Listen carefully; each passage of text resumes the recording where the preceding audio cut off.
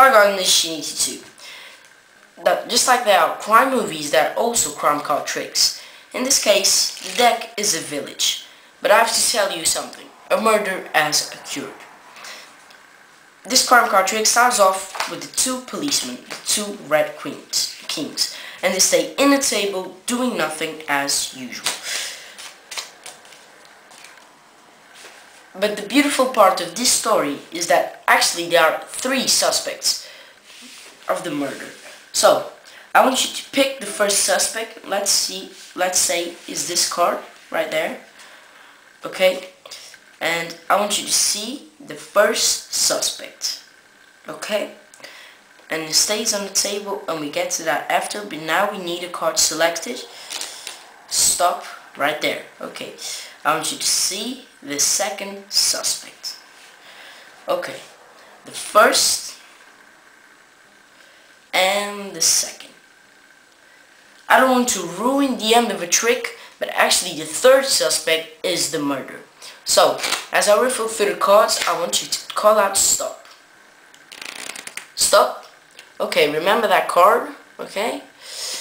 Okay. Now, we just put the first suspect in the deck. Also the second. So, we lose the cards in the middle of the deck. Okay? But now the policemen begin to work.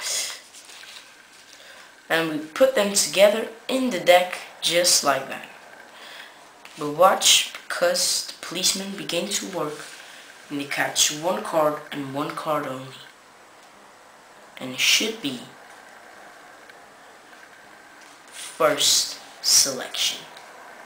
The first suspect. But actually, the kings now find that this isn't the murder.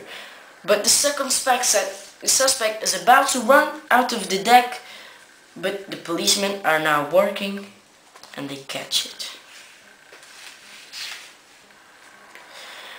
We put the second suspect between the red kings. But remember that the true murder was the third.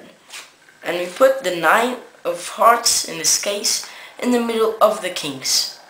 And only one person can save the 9 of hearts. In this case, you. But this is a crime card trick with a good ending, because now between the kings, we should have the murder. Right guys, thanks for watching. This is an amazing trick. Hope you enjoyed it and see you next time.